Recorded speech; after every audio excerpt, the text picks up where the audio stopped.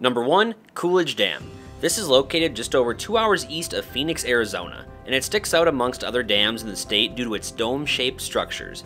It dams up the Gila River, creating the San Carlos Lake, and you can either drive across the dam or park and walk across it. Me personally, I would recommend parking and taking your time walking across the dam, only because you will get some spectacular views of the Gila River down below. Construction on the dam started in 1927 and was later completed in October of 1928.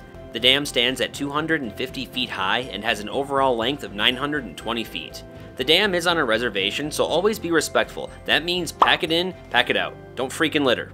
Number 2. Roosevelt Dam. This one is located 2 hours northeast of Phoenix, Arizona. This one dams up the Salt River, creating the popular summer destination known as Roosevelt Lake. And this one is one of my favorites in all of Arizona, because 1. There is a viewing point where you can get some pretty good shots of the dam, and 2. There is also a viewing point for the huge steel arch bridge that you see behind the dam. Construction on the dam started in 1906 and was completed by 1911. At that point in time, the dam only stood at 280 feet high, and you could even drive across it. However, in the early 90s, the dam's height was raised to 357 feet to increase the storage capacity of the reservoir.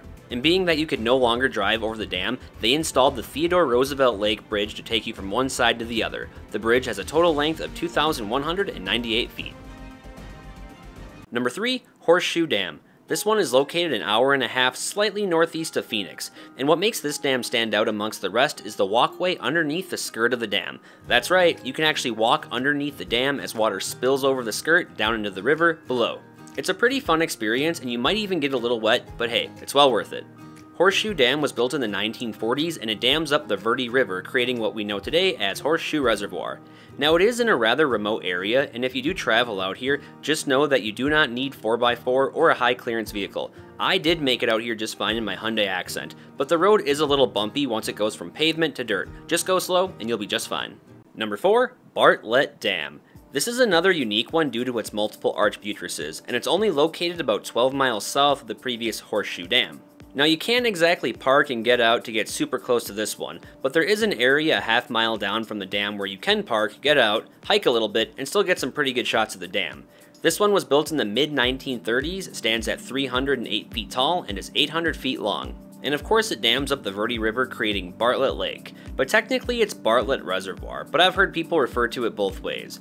Technically though, these are all reservoirs, considering they're all artificial lakes. Number 5. Hoover Dam. This bad boy is located 45 minutes southeast of Las Vegas, Nevada, so if you're ever planning a trip out there to gamble your life savings and take a random chick back to your hotel room, you might as well check out one of the greatest engineering achievements of all time.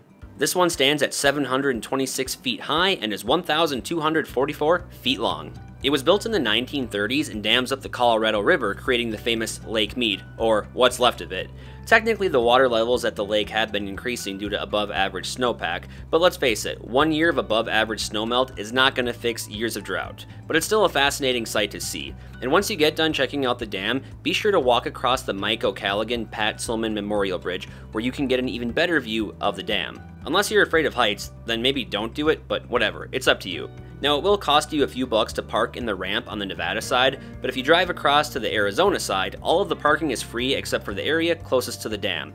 There's also a gift shop there and a small restaurant in case you need a bite to eat to help work off that hangover. And hey, before we get to number 6, if you guys have any dam questions about these locations, feel free to ask me in the comment section down below. I'm pretty good about replying, and if you've ever traveled to any of these dams, feel free to share a memory with us as well. We would love to hear about it.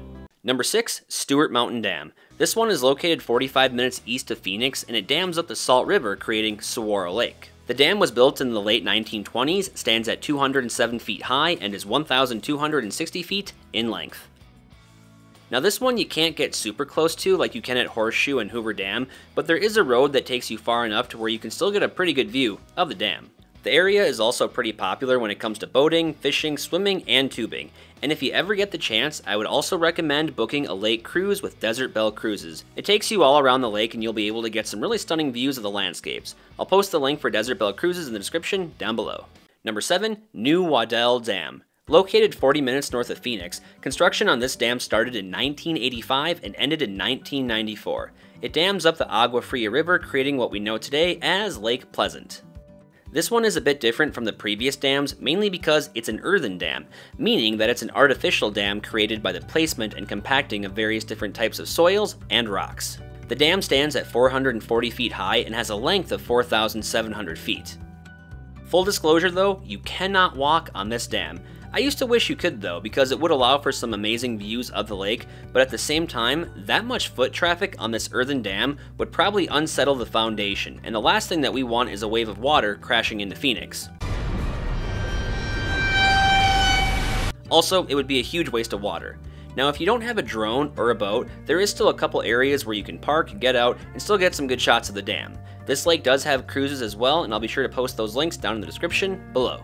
Number 8, Waddell Dam. This one is located an hour and a half north of Phoenix. First, we're going to talk about the dam, and then I'm going to talk about the surrounding landscapes that makes this place a must-see if you plan on coming to the area. Waddell Dam, also referred to as Granite Creek Dam, was completed in 1920. It stands at 81 feet high and 187 feet in length. This one dams up Granite Creek, creating what we know today as Waddell Lake. Now, there is a trail that takes you all the way down to the bottom of the dam, and it's worth the hike. Although, it is a little scary. I mean, if you think about it, you're at the bottom of a dam, and if that thing goes, you're history. The lake is located within granite dells, which is a geological gem due to all the exposed bedrock and large granite boulders that are laid out in a sort of lumpy, rugged fashion. There's many trails surrounding the lake, and you can even rent kayaks there. It's also a photographer's paradise, especially at golden hour. Number 9, Gillespie Dam. This one is located an hour southwest of Phoenix and was built in the 1920s to help control water for irrigation purposes. It's a concrete gravity dam that has many large arches across the front to aid in support of the dam. Part of the dam collapsed during the winter months of 1993 due to unusually high amounts of rainfall. The dam stands at 20 feet tall and has a length of 1,700 feet.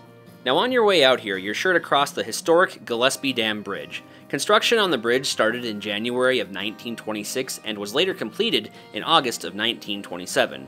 The bridge has a total length of 1,662 feet. There's also a little parking area right near the bridge with a little viewing point. Heck, you can even cross the road and walk down to the dam for a better view. And finally, number 10, Glen Canyon Dam. This has become a pretty popular dam in the last couple years, mainly due to the drought threat and at the time the rapidly decreasing water levels of Lake Powell. However, in the last 3 months, the water levels have gone up by 60 feet due to above average snowpack in the mountains. And if you want to learn a little bit more about that, click the card in the upper right hand corner. Construction on Glen Canyon Dam started in October of 1956 and officially opened in 1966. The dam stands at 710 feet tall and has a length of 1,560 feet, making it about 16 feet shorter than Hoover Dam.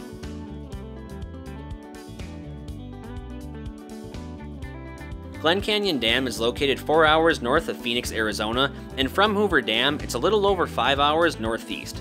It is possible to visit both of these dams in one day, it's just a really long freaking drive, trust me. Now, Glen Canyon Dam is responsible for damming up the Colorado River, creating what we know today as the beautiful Lake Powell. There is a visitor center right next to the dam that has a small gift shop, restrooms, and a ton of information on the dam. And don't forget to walk across the Glen Canyon Dam Bridge. You can get a decent view of the dam from there and a pretty cool view of the Colorado River running through the canyon below on the other side. Truth be told, if you want to get an even better view of the dam, drive a mile and a half down the road to the Glen Canyon Dam overlook and you'll be able to get views like this. And hey, if you want to learn and explore more dams in Arizona, click the next video now.